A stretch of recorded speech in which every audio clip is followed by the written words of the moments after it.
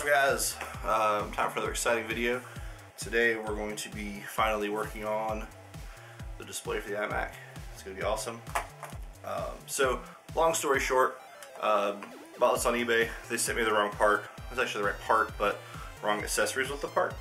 They sent me this little ribbon cable instead of a cable that plugs into a standard 30-pin LVDS connector. So, you can see on the board here, I know you see my face camera here. Look at this thing.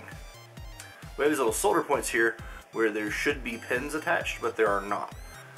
So what we're going to do, since this is the wrong part, contact the seller. I was supposed to send it back. They never got back to me about a shipping label. They just refunded it and said to keep the part. So we're going to attempt to solder directly to these points, which I don't really want to do because it makes it a lot harder to take apart. But it's easier than waiting another month for possibly the wrong part again to come in the mail. Because I made sure when I ordered it that I got one that had the pins. And it's supposed to come with the cable too, but it didn't. In this crappy ribbon cable. The problem with the ribbon cable is every LCD panel has a different pinout for its LVDS connector. God knows what pinout they used. Anyway, so what do we need? Well, we've got our soldering iron warming up. We've got the cable that came with the laptop. So we're going to nip the end off, strand the wires out, and then figure out where the pins go. On that note, I do have pinouts for the LCD, and I have pinouts for the board itself. So with all that, I should be able to get it hooked up. So I wanted to do more than just showing what I'm doing with this, because there's a lot of videos that say, here's how to do this online, but nobody really walks you through the steps of how to figure out what you need. And that's something I'm going to try and knock out quickly, but we'll see how that goes. Anyway, one of the most important things you can do here is get your data sheets. You need the data sheets for your LCD before you try and add any kind of display driver to it. Because like I said a minute ago, every connector is wired differently. So to do that, you look up the model number for your display. Not me, here. And that'll tell you the brand and the model number and everything you need to know. Punch that into Google and find the data sheet for it. So when you find it, it'll give you a pinout. Looks something like this. It tells you what all your signal wires do, where all the pins go, and what they do. So there's a few things you want to look out for. There are several standards. So number one, max resolution of your panel. It'll be written on the data sheet, usually the first page. Number two, the number of bits that it uses. It usually says, mine did not, but we figured it out and I'll show you how. And number three, how many channels it is. And that usually is, and that's usually pretty self-explanatory. On the data sheet itself, it'll say 1 channel, 2 channel, what have you. Mine is a very detailed sheet that explains how all the signals work, but doesn't explicitly say 1 channel, 2 channel, 6-bit, 8-bit, whatever. But it is a 6-bit, 1 channel. Max resolution of, it's the whatever by 768, I don't remember offhand. I didn't print that page. So, to make this easy on you, what you need to do when you find your data sheet is look at your pinouts and find how many data inputs there are. See, data input, data input, data input, data input. That's all. There's a clock too, but and the rest are no connections. So what you're looking for here is we have data input plus minus, data input plus minus, data input plus minus. So that's, each of those is a bit that the signal is using. So you have 1, 2, 3, 4, 5, 6 bits. Easy as pie. Not the 3.14 pi, but like the tiny E. I like that kind of pie. It's good pie. I'm fat. So that's a way you can tell what you have. As far as the 1 or 2 channel, I don't have any notes on that about how to figure that out. Oh, so I believe when there's a second channel, you'll have a second set of 1, 2, 3 bits. So like there would be like 6 more data bits. I'm guessing. I don't know. I don't have a lot of experience with this, but enough so that I can figure this out with what I've got. So if I'm totally off on that, let me know in the comments. But that's what I figured out. So never learned this stuff in school, so I don't know. Alright, well let's get started. Alright, so the first thing we need to do, other than get the soldering iron warming up, is to unplug both of these connectors. It's connected here and at the driver board for the backlight, and my manual did have a pin out for that as well, but I need to do more research before we start wiring things up to that. Let's see what we're working with under here. Let's get some lights.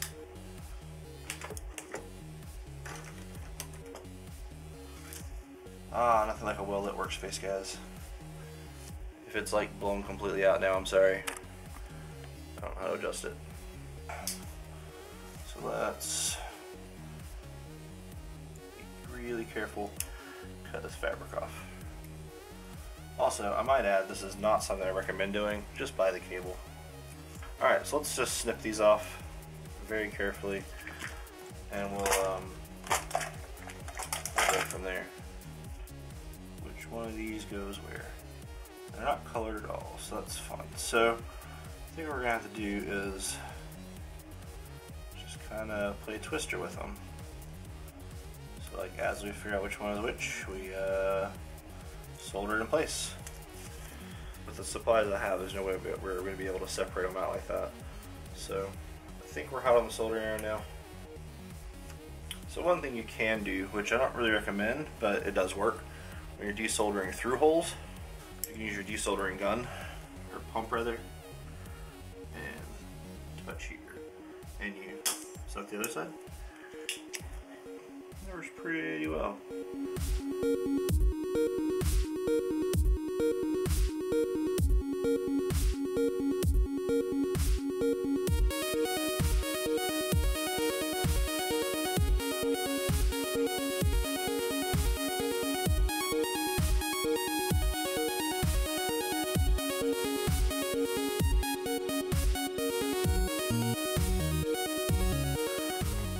Alright, that should be all the ports that we need for that. Because I've done my research. Yay. This might be too small for me to work with the tools that I've got. So the green one should be these first 3 pins here, right? 1, 2, 3, 4 maybe. That doesn't look right at all. So what I'm going to do right now is I'm going to open up this connector. Let's see what it looks like underneath this cover right here. Because I'm pretty confused right now by this pinout. If you can't see what I'm doing, there's 2 little tabs on the end that pry up. It looks like this whole metal panel should slide open now. So what I'm wondering is if these wires coming in at this weird angle go directly to pins like that, or if they attach to a board first. Okay, so that's troublesome. So each of these small wires, these blue wires, are actually a pair of wires. So that means that this is going to be even harder than I thought. Plenty of cable to work with. Let's see what we can do. So this is actually 2 wires, apparently. Oh, I see it. Good lord. These are like the smallest wires ever. I don't know if you guys can even see these wires. Can you even see these wires? These wires are... Wow, it's small enough that I can't even get it with my caliper. Let's just go with that. It's small enough I can't measure with my caliper. So how in the hell am I supposed to solder 12 of these to a board if I can't even see them? I think that we'll use method 2 and we'll try that first. And if that doesn't work, then we'll just buy a cable. So method 2 is going to be taking this port here, and we just solder to those pins. I've soldered stuff that small before. It's not great, but it's not that bad. It's not that bad. Let's grab a little patch wire and see if we can even hit that target, and we'll go from there. Alright, so let's go with these guys that doesn't have a connection on it. Like that guy. Let's see if we can even... So basically I'm at the point of, if this doesn't work, I'm going to have to buy a cable anyway. And we'll go to whirl. And it worked. Cool. Okay, so we'll use, I guess, orange for the power. That's fine.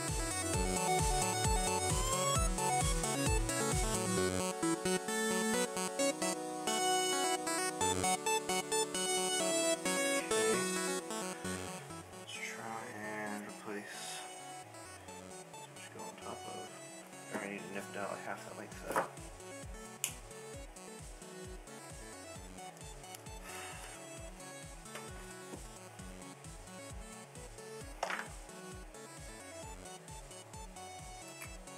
Okay. Yeah, this is gonna fall under too small for the equipment I've got. There's like literally no way for me to do this and not hit multiple pins. I'm back here.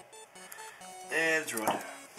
Alright, well, that was a failure. So, I guess we're going to buy a cable.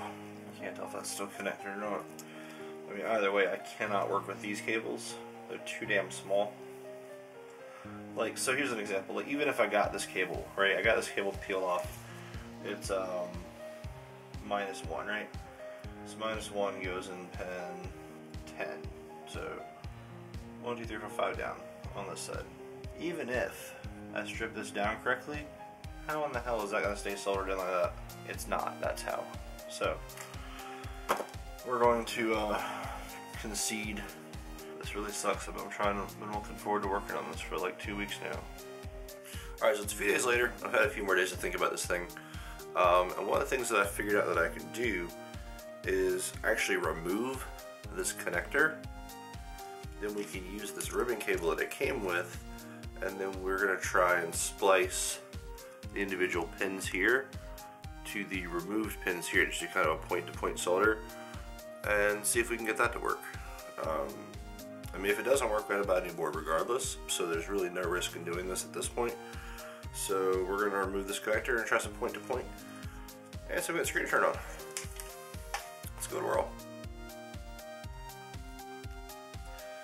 Help if I turn off some lights, wouldn't it?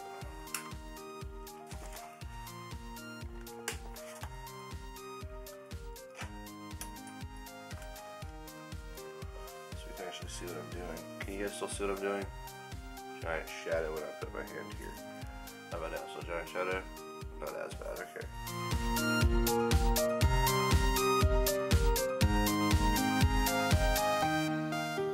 Okay, so we got the connector up.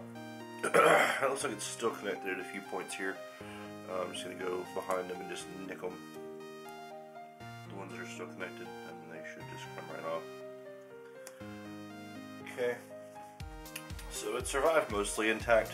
We did lose a few connectors along the way, but these are pretty simple connectors to stick back in. We lost a few traces too, but those are traces on the side that we don't really care about, so it's not a big deal. And like I said at the beginning, if we screw it up, we gotta buy a new one anyway, so no bigs. So I'm just gonna go through real quick and make sure that all the pins that I need are in here. And if they're not, I can move some around and make sure we have all the pins taken care of. So basically we just need to get it so that this little tab part is on the back and bottom. Stick it back in.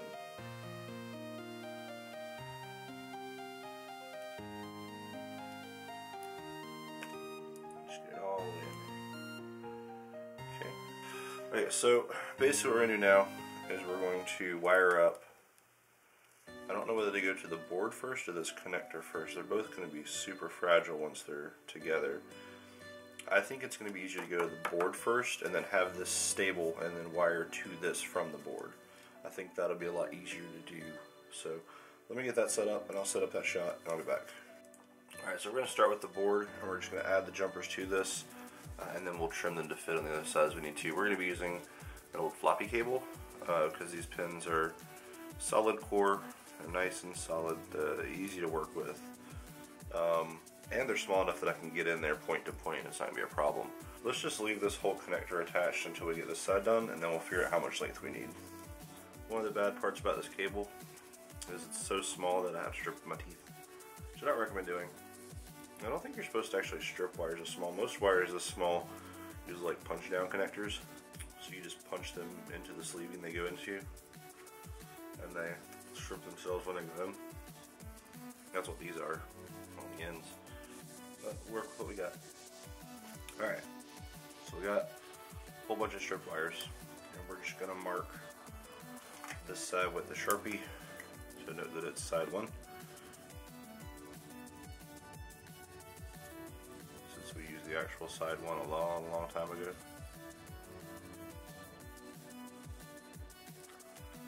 See? That'll help us keep this straight once we get it all hooked up. So wiring this thing in is actually pretty simple. It's just going to bend it over like that, solder it in, and then nip off the end.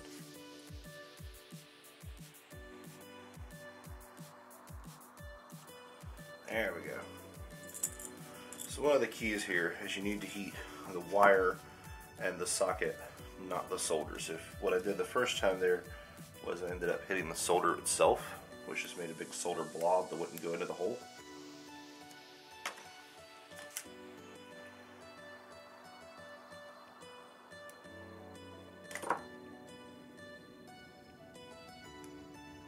Now I need to make sure it's not touching that blob beside of it, because it looks like it might be.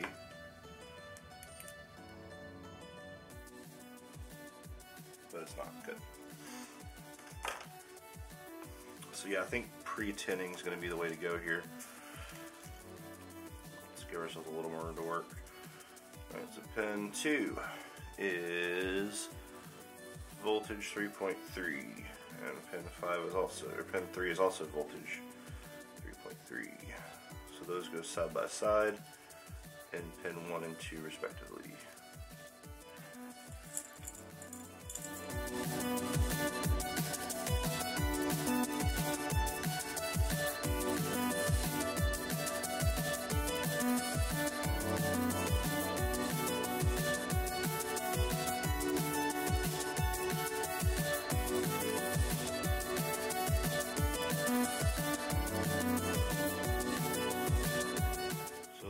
This now, I actually soldered that first pin into the wrong spot, so we have to actually desolder that and redo it.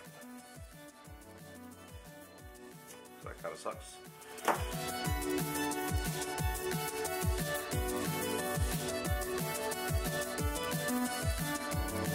If any of you guys caught that I did this wrong the first time, let me know, because that would be interesting. I don't pretend to be an expert, guys. I'm not. I'm just a dude who does this for fun.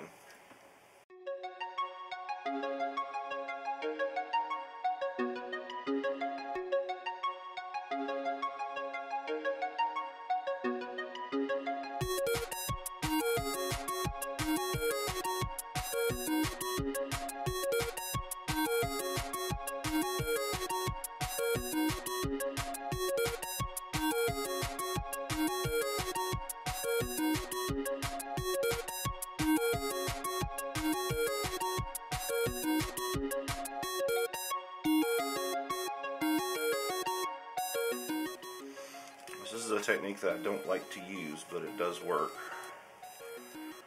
I'm going to use the hot needle technique. Clear the hole out.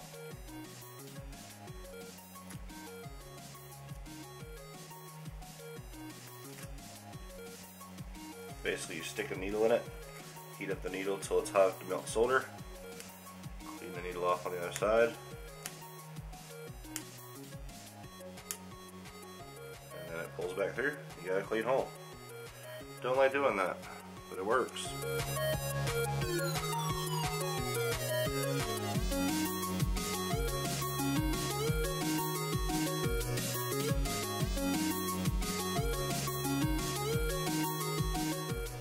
Okay, that was actually not connected. I think I might have burned the hole, guys. Alright, so we managed to get everything wired up, except for one, which we ended up burning the hole out on. You can see right there. So, in an attempt to go around that, since there were no more contacts, we attempted to go to the solder point on the board, on the chip itself, and we fucked it up because my tools just literally aren't small enough to do that. So it's dead. So I'm gonna break it. You guys want to see me break it? Oh, I thought I was gonna break it. Well, I'm going to break it, and then let's just buy the right part. Don't do this. It's like 3 hours wasted. Anyway, that's it for now. See you in the next one.